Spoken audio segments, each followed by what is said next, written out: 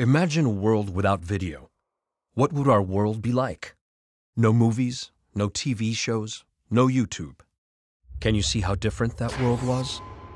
Well, that was our world before the advent of moving pictures.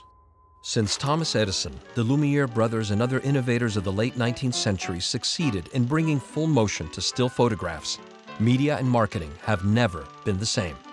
Think about it. The power of full motion sight and sound changed the world forever. From 1947 to 1953, 30 million TV sets were sold in the US, giving birth to the most pervasive and persuasive media and marketing platform in history. USS stands for quality steel. Now you good people ain't so dumb you don't know what's important. TV advertising became the engine that drove consumer demand. With the introduction of television in the late 40s, 3 major networks stood as the gatekeepers of programming and advertising. The economic models surrounding content distribution and advertising were clear, and business flourished. You're watching Home Box Office. From 1984 through 1992, the cable industry spent more than $15 billion on the wiring of America. But what the cable companies may not have realized when they built these networks is that one day, their cables would bring broadband internet connection to the masses, which would eventually serve to undermine the long-established economic rules of video distribution. Video sharing opened the floodgates for anyone to create and distribute video content.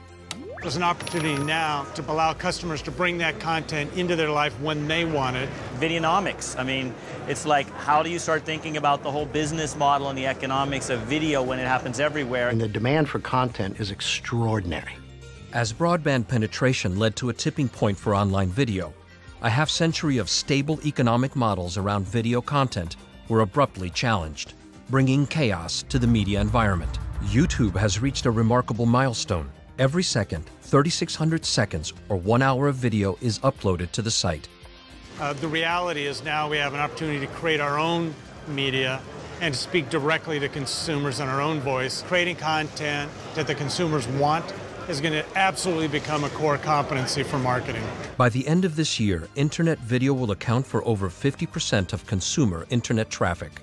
As an advertiser, you have to seriously think about which piece of content you want to affiliate with, which demographic you want to reach, and then who is going to deliver that demographic most effectively. Part of Videonomics is going to be the consumer recognition that they have value.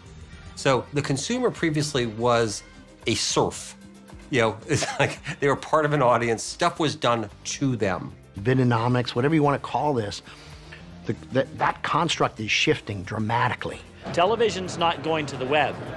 The web is going to TV. TV viewing and video viewing will become more social and more powerful and maybe even better. And I think we're going to see fewer, more relevant ads. I think it's going to be a better consumer experience in the end of the day. There's really 3 things that marketers and broadcasters need to think about: relevance, resonance, and ownability. The shift in Videonomics is gargantuan because the playing field's completely level. You don't need a gatekeeper. Anybody who wants to be a visual storyteller can be a visual storyteller in the same way that if they wanted to be a musician, they could learn how to play guitar and become a musician. You can learn how to play the video camera and become a video storyteller. And that's really powerful. Historically, video content has been controlled by some of the biggest corporations on Earth. Today, that is no longer the case. The liberation of content has resulted in massive amounts of video being produced, consumed, and shared worldwide. Economic models that have thrived for over half a century are being abruptly disrupted, and media and marketing are in complete flux. There is no word to describe it until now.